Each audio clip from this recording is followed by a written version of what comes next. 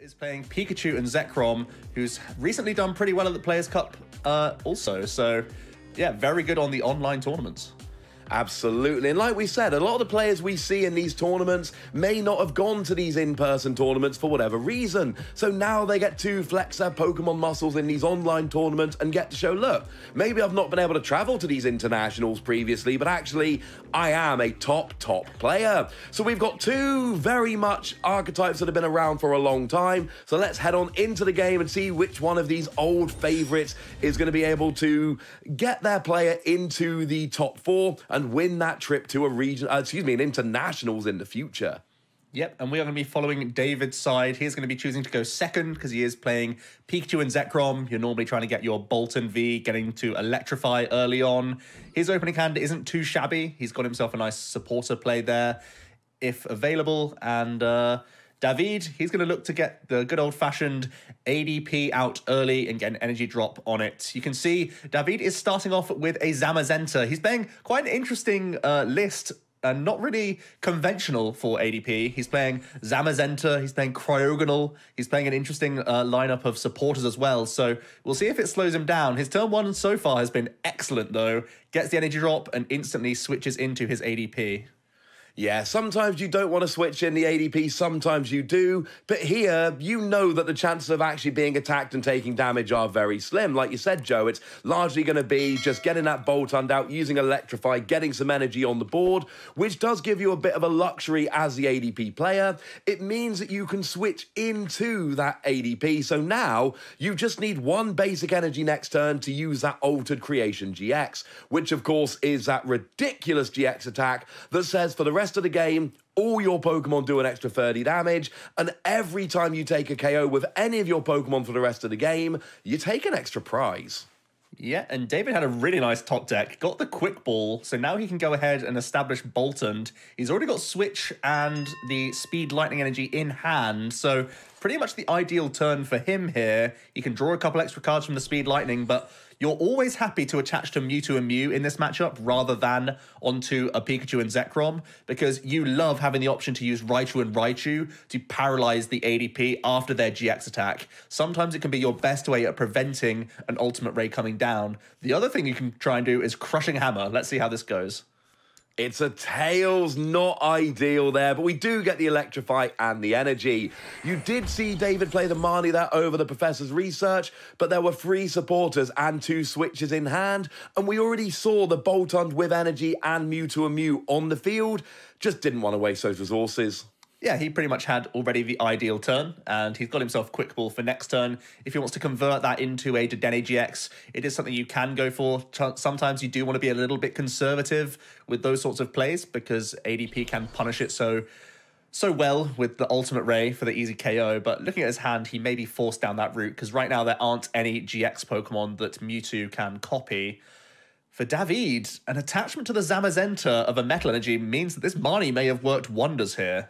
Yeah, that is not a good hand. If you attach to the Zamazenta, you're giving up on the GX attack, and this is bad. We said that David switched in because he knew he wasn't going to get attacked. Well, that was last turn. This turn, he is definitely going to get attacked. That Mewtwo and Mew is in the active with free energy. There is the Pikachu and Zekrom. So it looks like we're going to see a full blitz out of this Mewtwo and Mew straight away. Yeah, no need to go fishing with Dedenne. Just go ahead and guarantee the turn. You know your opponent's on a really rough hand, so just grab your 3 energies, swing them over onto, wow, going into the Mewtwo. Love trying it. to power up the Tag Bolt GX attack for even more pressure here. And this is brilliant. If you get 6 energy on, you actually do 200 to the active and 170 to a bench Pokemon. Usually, putting all 6 energy on one Pokemon is a very risky strategy, but we can see David's board and we know he doesn't have a great hand. Oh, so David is going to need a switch, and he doesn't have a good hand. No, he can draw a couple cards from Speed Lightning. Wow! Oh, that'll do. That will do it. Well, he can go ahead and attach to his Boltund and now use Professor's Research. Interestingly, if he had attached to the active, he would have also had Air Balloon out, but regardless, rips the switch, the ideal turn for him. And he's also got more Crushing Hammers he can play. He was trying to nullify the Zamazenta on the bench by the looks of things. Also gets the Tails, but he can go ahead and Tag Bolt here. and set up the Zamazenta for an easy 2-hit KO, whilst also taking a 3-prize knockout before David was able to get any value from that ADP.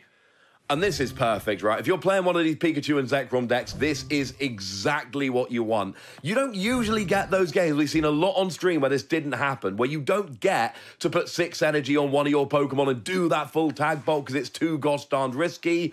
David plays a reset stamp here, and honestly, it looks like David might be in line to just win next turn.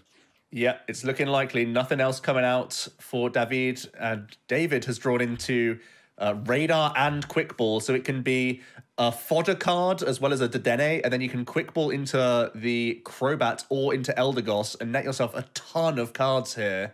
You could go Crobat into Dedenne.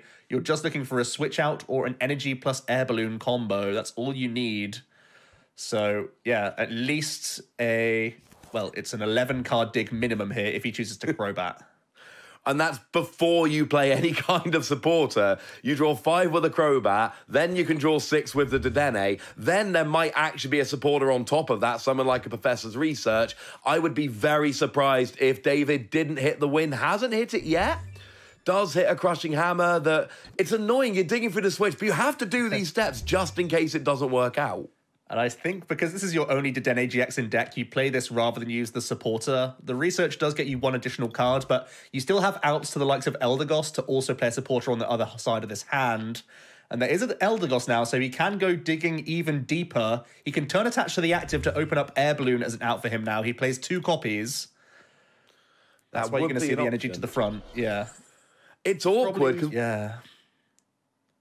I say it's awkward because we've seen these turns before where you stretch that a little bit too far, you discard a few too many resources, and then you do whiff, but you've got to think it's coming out here. Ridiculous. There you go. The 2 air balloons coming in.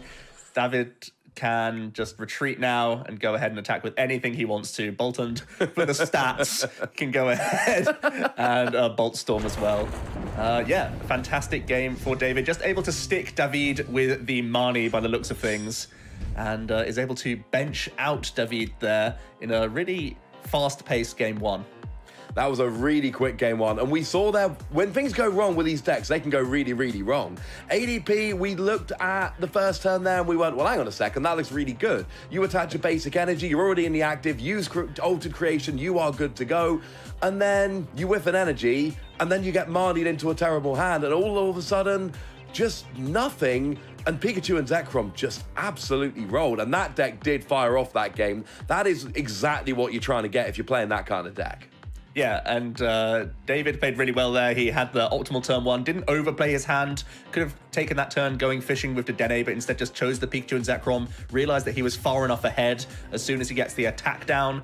Even if David had a good hand, that amount of pressure coming in from the Mewtwo and Mew that early on is difficult to deal with for any sort of archetype. So let's jump into this next game. I still think it's going to be a very similar flow. The Pikachu and Zekrom deck prefers to go second, the ADP prefers to go first. So both of these archetypes get to do kind of their ideal turns in this exact matchup, and it's really just trying to impose their game plan on the opponent every time.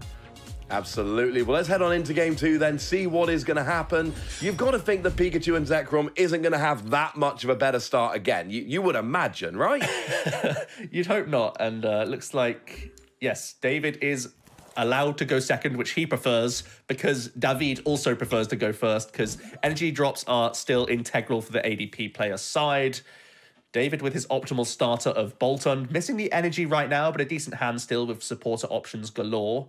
David with 1 mulligan here. You can see that Rusted Sword does feature in the deck. He actually does play 2 copies, which could make life easy for him to even knock out the likes of Mewtwo and Mew tag team if he is able to start getting his Zacian rolling, which he was unable to do in game 1.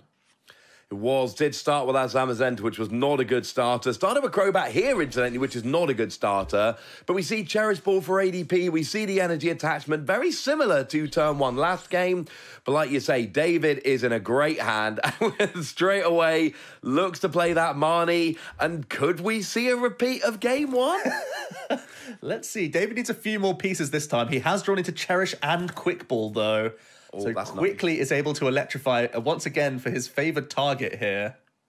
Yeah, and that Mewtwo and Mew is huge. The reason it's huge is because when you're doing an extra 30 damage, that Zacian naturally hits 260, which is enough to get Pikachu and Zekrom, but isn't enough to get Mewtwo and Mew. Now, we know that Davide is playing 2 copies of Rusted Sword, which then allows a KO, but Mewtwo and Mew forces him to have that Rusted Sword. Yeah, absolutely. And just the early tempo of Tandem Shock is super important for, again, trying to force more out of David. You don't want to allow them to have the free ultimate ray that just sort of sits on the board. This archetype doesn't have enough damage output in the early stages to deal with an ADP in one turn. So sometimes you weave in the Tandem Shock, hoping that you buy a freebie off of David. So certainly Mewtwo is the best option for this route, especially when you've already been able to check your prizes and you know that Raichu is in the deck. So we are just going to see an Electrify, the optimal turn 1 play really for the Pikarom player. And I'm getting some deja vu here, because this was pretty much David's turn last game. Even saving that extra draw, has got a quick ball in hand, choosing not to play it, doesn't need to play it now. It'll be fine next turn. I've got what I need. And again, we see a suboptimal attachment and a pass. Wow, that is rough. The Marnies are just doing the business. Even giving the Heartbreak emote. You can't really have a poker face on PTCGO, but when you give a Heartbreak emote, that's a telling sign. David is going to try and capitalize on this. Is going to bench a secondary Boltund here and goes for the Dede change, not needing to team Yell Grunt when it's just Metal Energies right now. And we do see there is switch outs. There's also, interestingly, opting to Speed Lightning the Mewtwo rather than using the basic Lightning here. You can save the Speed Lightning for draws next turn if you'd like. Instead, he's opting to attach the Speed Lightning and just switches into the Mewtwo here. He does have a way to discard this Pikachu and Zekrom, so he can also get the Raichu and Raichu out if he wants to proactively and hold the Dene in hand. The only reason to not grab the Dene here is it could get Mawile into play. So instead, David is just going to research both of these tag teams to the discard pile. The second Mewtwo is in the deck, so you can quite freely go for this. The only thing with not putting the Raichu down is that you have to find another Ball Search out. Otherwise, you're full blitzing onto a Boltund here. Which is not really what you want to be doing. Of course, remember that lightning energy in the discard can be brought back. Oh, we see double heads on Crushing Hammer. That's a bit more important than what I was saying. That is huge. David is not having a good start, and we do see that big attack from the Mewtwo and Mew, accelerating that energy. It's going active. Yeah. And Tag Bolt next gate turn. Gotta be done. Oh, my goodness. This is just mean. That is mean. I was going to say about the Tapu Koko accelerating basic from the discard, but frankly, what happened ended up being a little bit more exciting. And David is setting up for another. Oh no! David is not having the luck. This is so rough. I think you even bosses orders up the ADP now. Oh my goodness, this is just wild. The amount of pressure you can put on with Boltund as well. It's just huge. I would want to get the boss's orders. Just drag it into the active. You do a little bit more damage. It's probably not going to matter in the long run. It's only 30 damage difference. The Crobat is going down regardless. You're still bringing ADP very much into KO territory. And the thing is, you've now got so much energy on the board that Boltund is becoming a legitimate, like, big attacker at this stage. Yeah, that's why we're not seeing the GX attack come down here. The Boltund's going to be big enough to deal with the ADP, most likely. There's currently 9 energies in play, and that's enough to knock out the ADP. So that's why David is holding back his Tag Bolt, and David is once again in a terrible position. Still Heartbreak emoting. I mean, reset stamped into a quick ball and a Dene, but it doesn't really matter because David uses EGX attack, but it is all going to be for naught because the Boltund switches in. We click Boltstorm. Boltstorm will do enough damage to take a KO, and commiserations to David. Congratulations to David being the first player to...